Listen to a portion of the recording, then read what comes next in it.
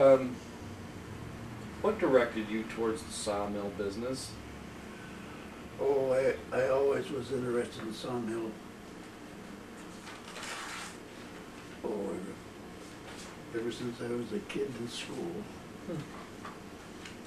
You know, they used to see the one-man sawmill advertised in pretty every magazine you pick up. The little bell saw. And I used to send a bell saw and get all their literature on sawmills and edgers and planers and of course I didn't know most of those books all by heart.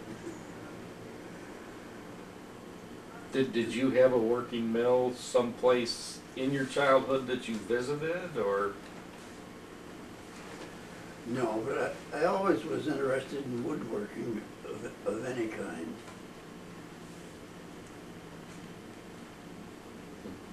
I don't remember visiting any sawmills, much as. But I learned a lot about sawmills before I ever had any practical experience with them at all. And a lot of little tips I picked up that came in handy after I got to actually working at the sawmill. So you could almost say that was like a lifelong calling then, really. The first mill we had was a little bell saw. Now, was that the one up, was that Stone Mountain or was it Hadley Hill? That was on Hadley Hill. Okay. Was that the one that was driven by a Buick engine? Yeah. Dad told a story about the Buick engine, and I can't remember what.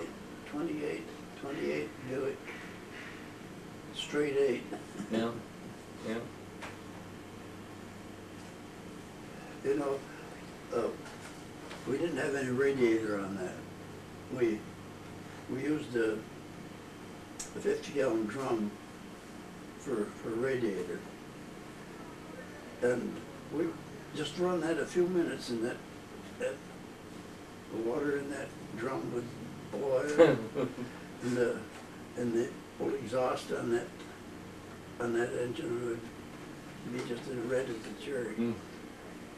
We run awful hot, and after a while I got to wondering how the spark was on that anyway. And I opened up the points and looked, it was just barely breaking. They were almost touching. And I opened the gap up a little. It run just nice.